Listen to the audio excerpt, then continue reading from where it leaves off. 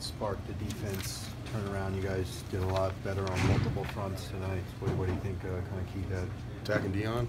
I mean, when you got your edge rushers back, you know, it's nice. They're disruptive. They bring fire to the field. And honestly, that's really what we needed, you know. But that's what I've been wanting to play with for a while. Is a guy like Tack, you know, comes out, is a fiery guy, goes 100% every play. That's just what you want. So I think having them back really raised the tempo of the game, the level of all of us on the defense. So yeah. What were you more excited about? You guys had like 4 sacks, but you also hold them to like 23 yards rushing. How much does that excite you when you hear numbers like that? Oh, love that. Now it's not, oh, D-line gave up 200 yards, D-line did this, D-line did that. So it's nice when, you know, we're finally all healthy together, playing together, and executing and playing at a high level. What's the trick to keeping Taysom Hill down? Contain. Yeah. Contain rushing. Just knowing that he likes to step up in the pocket and scramble to his left. Just simple stuff like that.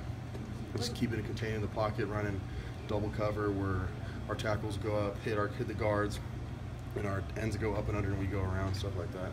Was it anything different schematically, or was it just better execution than it was in the past? We ran the same stuff. I'd say just better execution and more. We did more of those plays than we usually do.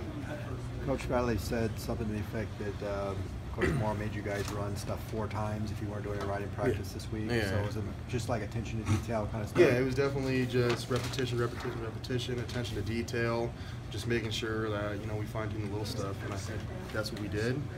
I mean, we'll see the film, but as of now, I thought we executed really well as defense. How do you think this kind of means going into Stanford next week? I mean, can you kind of build on this? Builds confidence, definitely. It builds confidence. We know we got a very, very tough game with Stanford. You know, they play is very tough, so we got a big game against them. So tomorrow when we get back in, we'll get the BYU film squared away, and then we'll get on to Stanford. The second unit also made some plays. Rick Wade had a tackle for loss. Guys like Jacob and Matt Dickerson kind of rotating in. How would you assess that rotation, the depth? Loved it. I love you know, somebody like Rick. He loves football. You know, he works hard. You know, he works hard in the weight room. So it's really nice to see a guy like that who's always giving effort and really loves the game go out there and make the plays that he did today. So I really appreciated that. You know, Jacob. I love how Jacob plays. He always plays well. He's an animal to me. And then, you know, you got Matt coming in, so it all just rolls together. So when you got guys coming in doing that, you know, it gets you excited, it gets you pumped, it makes you want to make plays as well. Morris said you guys played a lot of man, especially in the secondary.